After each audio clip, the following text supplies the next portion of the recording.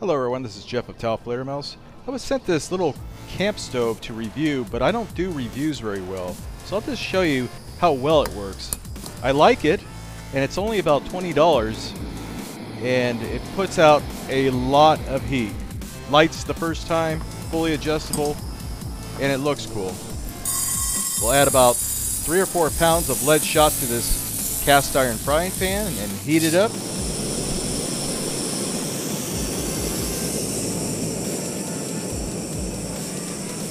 Lead has a melting point of 621 degrees Fahrenheit or 327 degrees centigrade.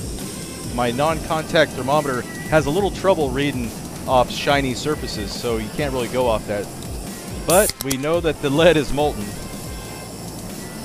First we'll just dribble a little bit of this Coca-Cola into the molten lead and see what that looks like.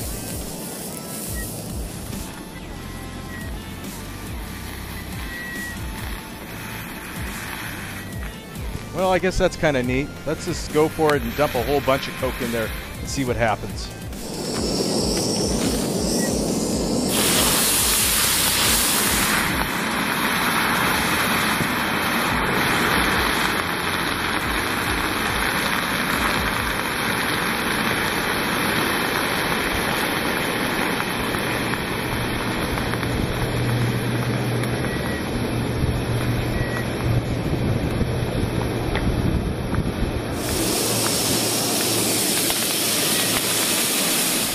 I gotta say, that was a little unexpected.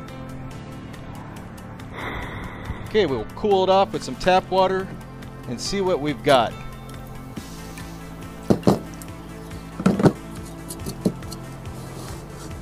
And there you go. That's how you make the Starry Night using molten lead and some Coca-Cola. Well, it reminds me of Starry Night. I don't know about you. Remember, kids, drinking soda is bad for you. Oh yeah, and working with molten lead and hot things can burn you too. Hope you enjoyed this video. Thanks for watching.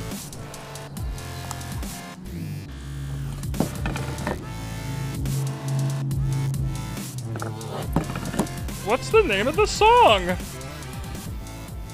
Oh, there it is.